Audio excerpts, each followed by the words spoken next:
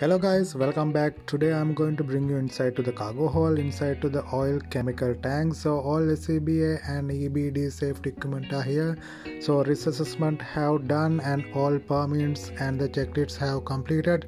So we are continuously monitoring the atmospheric condition inside the cargo tank and using intrinsically safe camera and the intrinsically safe torchlight. Okay, so we are go inside. Here you can see the ladder. This is Australian ladder. Bottom you can see the tank, bottom of the oil tank or chemical tank. So let's go down. Okay, now I am on the bottom of the oil tank. Here you can see my ladder, and top you can see this tank dome. And here light condition is very poor, it is little dark. I will use intrinsically safe torch to illuminate.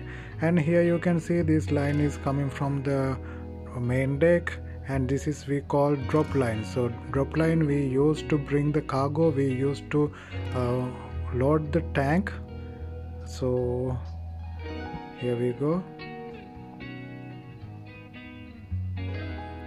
Okay, this is the outlet from the drop line. So we use this drop line to load cargo, and this one is the discharging line and the hydraulic pipes for the Framo pump. So most of the chemical tankers we are using Framo pump. Here you can see the bottom and the casing. This is our Framo pump. Same, this line is coming from the top. I told you this is the drop line.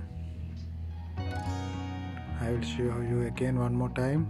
This drop line is coming from the main deck and it is running to the forward of the tank.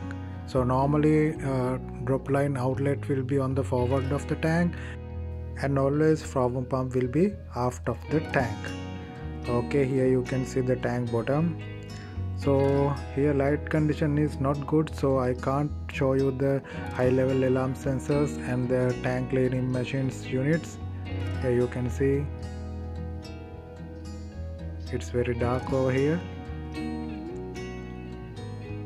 Okay, one more time I will show you the Framo. It is located aft of the tank.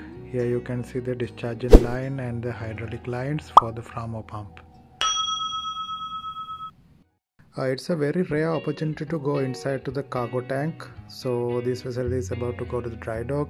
So if you have any repairs, yes, then you have to do the gas free and you can enter inside to the cargo tank. I took this opportunity to make a very small video for those who are not seen inside the cargo tank. Okay guys, thank you very much for watching my videos. See you in another video. Okay, so I am going back to the main deck. Here we go. Okay guys, thank you very much. Bye bye.